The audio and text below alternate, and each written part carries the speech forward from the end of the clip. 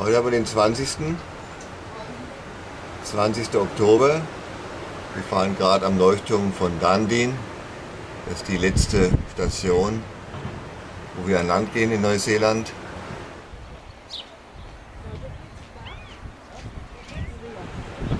Das ist die Einfahrt nach Dunedin zum Port Chalmers. Das ist doch ein geiles Foto. Das Hügel da. Na ja klar, da kommt sie am Start.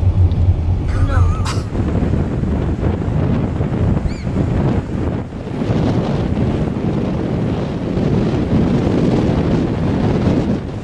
Das ist eine da oben.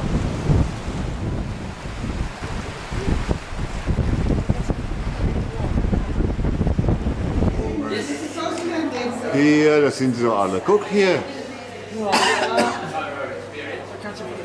No. Und viel.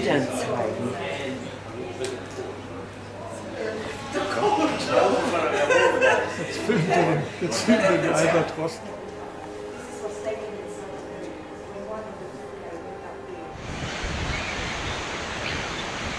Ja, die neuseeländische Küste, da irgendwie um die Ecke sind wir reingefahren, da ist der Leuchtturm.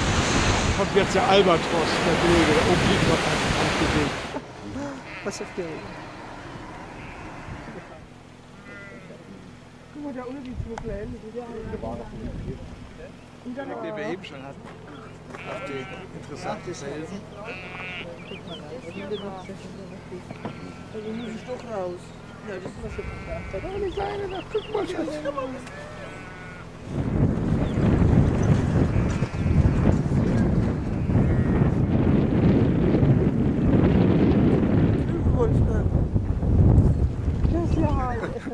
Das ist immer nur jedes Bild scharf, scharf, scharf. Alle voller Schafe.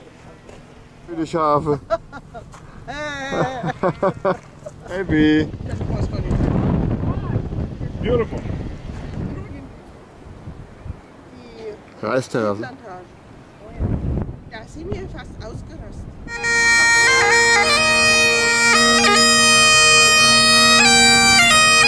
1810, mein Gott, muss der eine Kohle gehabt haben.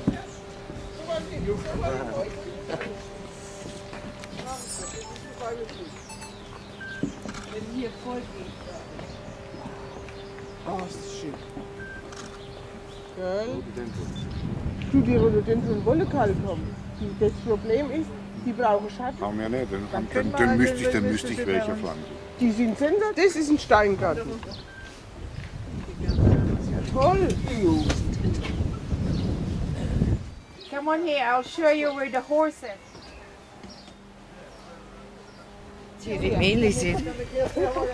Oder das da? Machst wie Cabbage Street? Der Baum ist toll. So, ich bin weg. Crazy. It's a very crazy man. Shall I say crazy German?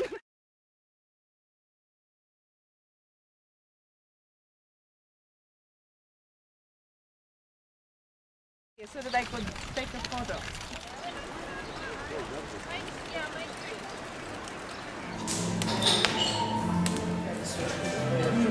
Lunchtime in einem Schloss.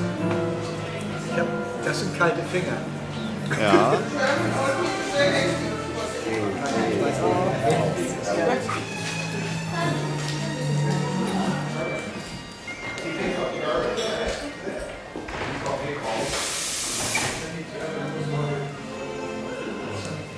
Ganz so schnell. Nee, das ist Resort. Usually a trail.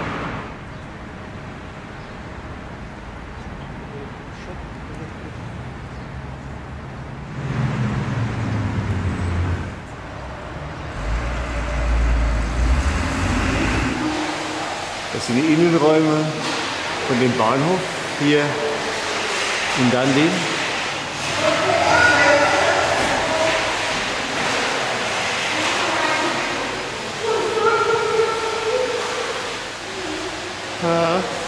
Hier oben. Hier oben.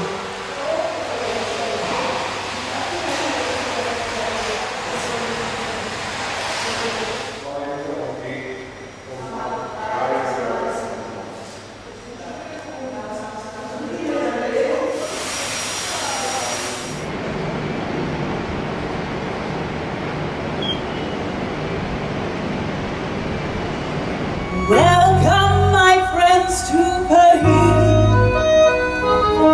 here have a flower on me. Forget where you're from, this is France, children come. I'll show you the French wild and free.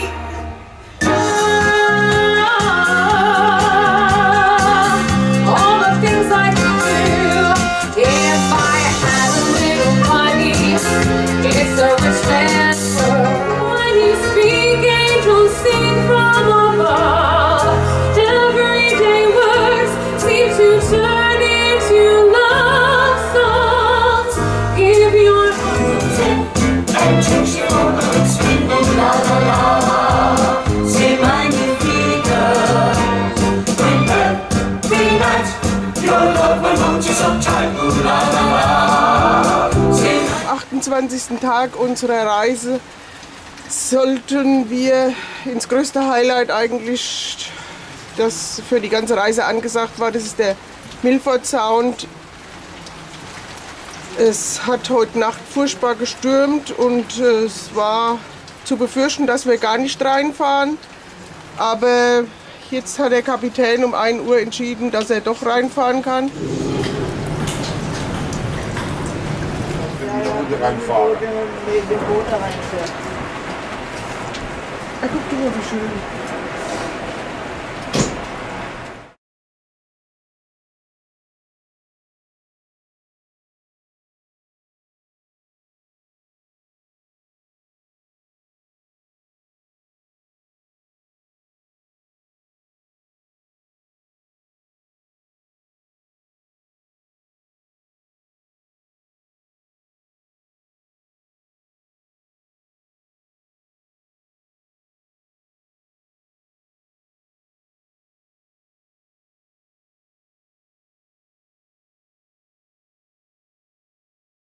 Oh, die Farbe jetzt, ne? Jetzt ist die Farbe schön. Jetzt sieht man das richtig, wenn man näher. Das Wasser das ist alles Süßwasser, die ersten Meter oder so, das ist alles meistens Süßwasser.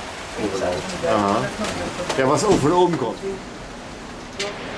Kommt sich zu verabschieden. Jawohl, mach alle. Das ist die 3. Stufe von unten. Schön klar jetzt, ne? Der ist schön nah. Oh, und da oben die Spitze. Ich hab's zum Wohl. Uns geht's gut. Das ist schön. Obwohl das Wetter nicht das ist, was wir Nichts, jetzt hätten. aber wir sehen was Schönes, ne? Wir trösten uns mit Sekt. Genau. Ja. Und warten auf die Delfine. Das kann schon. Oh, ist das schön.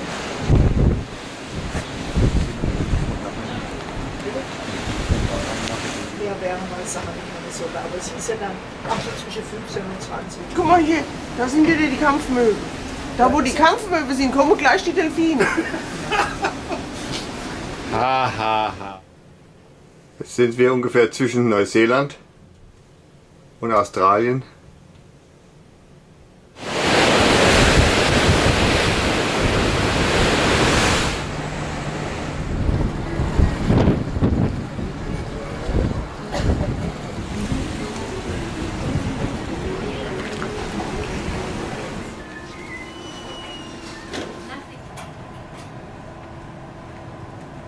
Ladies and gentlemen, I sat down this afternoon and worked out a few interesting facts and figures. I always like to give you a little bit of statistic.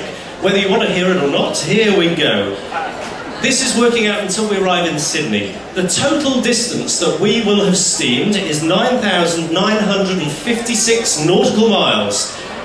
Changing that to statute miles, for those of you who prefer, that's 11,455 statute miles, or kilometres, 18,435 kilometres. So whichever measurement you like, that's hope that's in there. The time at sea, the time.